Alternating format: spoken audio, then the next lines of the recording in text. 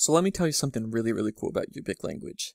Yupik language is what's called a polysynthetic language, which if you've never heard that term before, you're probably not a linguist. It's not really a term we use very often in everyday conversation. But polysynthetic language, I'm going to give you the technical definition and then the definition for people that aren't language nerds like your professor. So the technical definition is languages where words have many morphemes. A morpheme is a word component with meaning. So for example, in the English word before, you have two morphemes, for and be. For is like to the front of, be is like preceding, at least the way it's being used in that word. So to precede in front of something else, essentially. Before.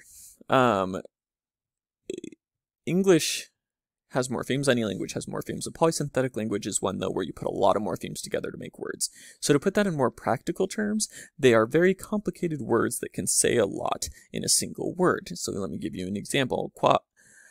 Kamigartuk, except for I'm doing the R kind of wrong. It should be more like kamigartuk, with the R having more of a kind of guttural sound to it.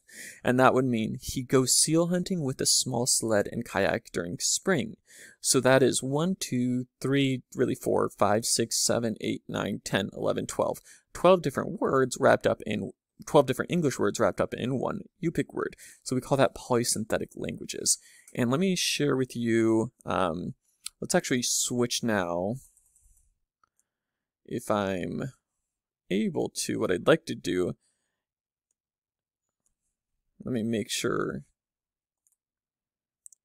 Okay. We're going to try to get you to hear these words, and we will see if you can. So here are a few Yupik words. Waka. Waka. So that means hi, what's up, how are you doing? Biucha. It's like a farewell phrase, as they say. Like stay as you are. Kuyana Dailuchi. Thank you for coming. Kuyana Dailuchi. E. Which means yes. So as you can see, that is a language where the morphemes, the sounds, the basic phonemes, the basic sounds of the language sound very different than they do in English. So for example, R's sometimes have more of a guttural sound, as sometimes do Q, and it in general sounds quite different than English. And is a language that is very complex and you can do a lot with. Every language is complex and you can do a lot with. Just Yupik is a very interesting language. Some of its words just pack so much information into one word. So for example, arak, ash made from a birch tree fungus or other special plant products, then mixed with chewing tobacco. Or katungok, half-sibling through a formerly traditional spouse-borrowing relationship. So you have these some words that are just very specific, very, very specific types of phenomena. You have other words that are really, really broad, like ela, world, outdoors, weather, universe, awareness, sense, kind of just the divine universe. It's a lot of things. So words can be very flexible. They can also be incredibly specific.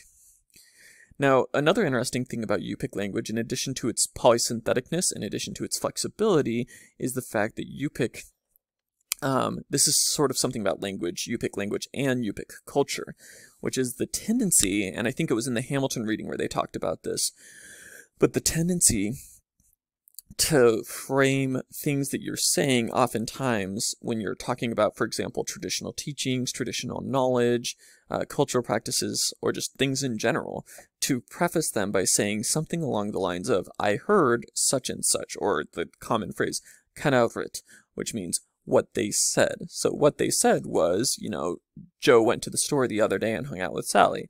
So it's kind of this distancing, in a sense, or an acknowledgement that your knowledge doesn't come from your own direct observation, but that you're talking about knowledge which you gained from hearing it from other people. So that could be something, like I said, kind of minor, like talking about something that happened in the community that you didn't directly observe, or it could be talking about something really major, like traditional teachings about reincarnation. And both of those might fall under somebody saying sort of, well, what they said is, or I have heard it this way. And that's actually, there's a way to linguistically mark that. So very often in the words, you're going to attach GGUK, which I think is pronounced kind of huk, which is a suffix, something you can kind of put at the end of a word, which means kind of apparently, or this is what was said. We call that, in linguistics, we call that an evidential marker, which if you want to seem really cool at a party, just start throwing words like evidential marker and polysynthetic around, and I'm sure you'll be a hit. But evidential marker is when you have built into a language parts you can attach to a word that indicate where you got the information from or how sure you are of it. And that's sometimes a hard concept for English speakers to come to grips with, at least it was for me, because that's not really how English works. There are ways of saying that, but you usually like have to say a whole sentence to say it, right? Like, I heard that Joe went to the store. There's not a way to say like, Joe went to the store, and then the word went has like an extra little sound on it that says, I heard from somebody else, right? That's not the way English works. I mean, I guess you can kind of be like, Joe went to the store, which kind of implies ambiguity, but it still doesn't really imply where you got the information from. So, evidentials are very, very interesting, and I think they're interesting not just because, oh, cool, a cool thing you can do with language, but also because it says something about the culture. If you noticed in the Kawagli reading, for example, there was a strong emphasis on sort of what I've been taught by others, and specifically my knowledge is specific to my family's knowledge traditions. I'm not trying to speak for all Yupik people. So there's this tendency to stop speaking in absolutes, as we sometimes do, about just sort of it is, which is often how we speak in English, and instead kind of it is as we understand it, right? Kind of a distancing from absolute universal knowledge and more of an acknowledgement of the limit of your knowledge when you're talking about your knowledge, which I think is really interesting. And it makes me think of what's called the Sapir-Whorf hypothesis. So add that to your bag of words that you now have. Sapir-Whorf hypothesis, evidential, polysynthetic. You're going to sound really cool now. And Sapir-Whorf hypothesis, though, is a theory within linguistic anthropology and anthropology in general, which states that language shapes how we think. And there's evidence for and against that premise.